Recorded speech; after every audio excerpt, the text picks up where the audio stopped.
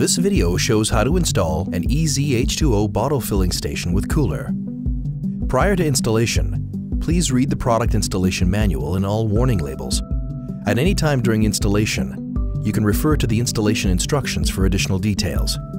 Advanced preparation includes installing an electrical outlet, water supply line, and waste drain, if not already present, where the water cooler will be located. Elkay recommends having the plumbing and electrical handled by a licensed professional plumber and a licensed professional electrician, per the instructions in the installation manual and all local building codes. Here are the tools you'll need to install the ezH2O bottle filling station. Note that power cords are not included with all models. Purchase these separately or contact your local distributor for more options. Not all hardware is included, so you'll need to provide some screws, washers, and other fasteners your wall type may require. Start by putting on safety glasses and cut-resistant gloves, as metal edges can be sharp or rough. Before you begin, turn off water and electricity to the installation location. Throughout the installation process, be sure to follow local plumbing, electrical, and other applicable codes. Remove the screw securing the hanger bracket to the back of the cooler. Measure and mark 371 millimeters, or 28 13/16 inches, from the floor to the lower mounting holes. Using a screw, attach the bracket by screwing into the bottom middle hole. Then check to make sure the bracket is level.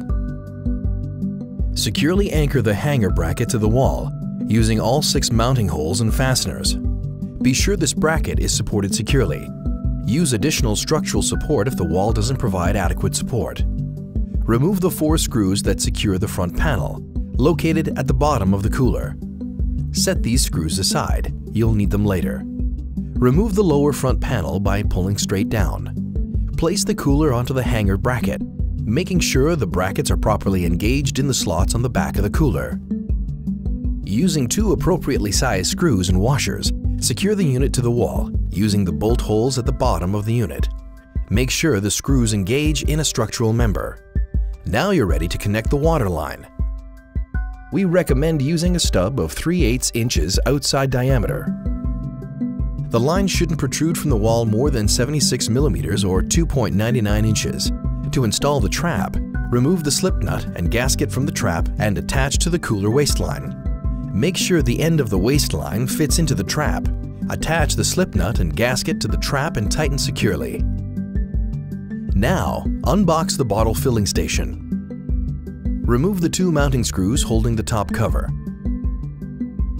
Then remove the top cover. Don't discard the mounting screws. You'll need them to reinstall the cover.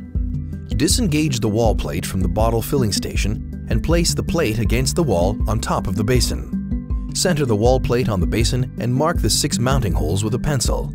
Using appropriate fasteners for your wall type, attach the wall mounting plate to the wall. Be sure it's supported securely. Use additional support if needed. To avoid scratching the basin, you can place a towel or soft cloth over the basin when working above it. Install the black gasket on the bottom of the bottle filling station using the included gasket support bracket and 2 screws. Connect water line to bulkhead fitting and connect electrical connector.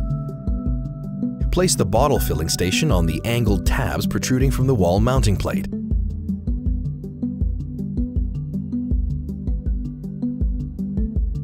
Using the screws you set aside, reinstall the top cover on the bottle filling station. Don't over-tighten the screws. Next, remove the water filter from the carton. Discard the protective cap and attach the water filter to the filter head by firmly inserting and rotating the filter counterclockwise. Make sure the front label is facing forward. Turn on the water to the unit. Inspect for leaks and correct any leaks before moving on to the next step. Plug the cooler and bottle filling station into the wall. Activate the push bar to start water flowing into the bubbler. Placing a cup over the bubbler will direct the water stream down into the bowl as the water line is cleared of air. The stream height is factory set at 35 pounds per square inch. If your supply pressure isn't 35 psi, you'll need to adjust the stream. The adjusting screw is on the right side of the unit under the push bar. Turn to the right to raise the stream. Turn to the left to lower the stream.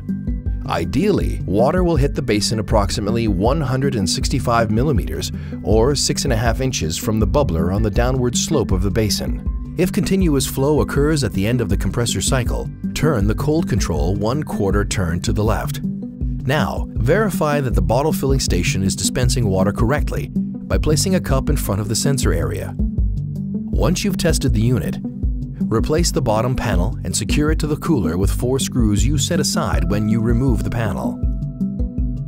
The unit is now ready for use. Congratulations! You've installed an environmentally friendly Elkay ezH2O bottle filling station with cooler.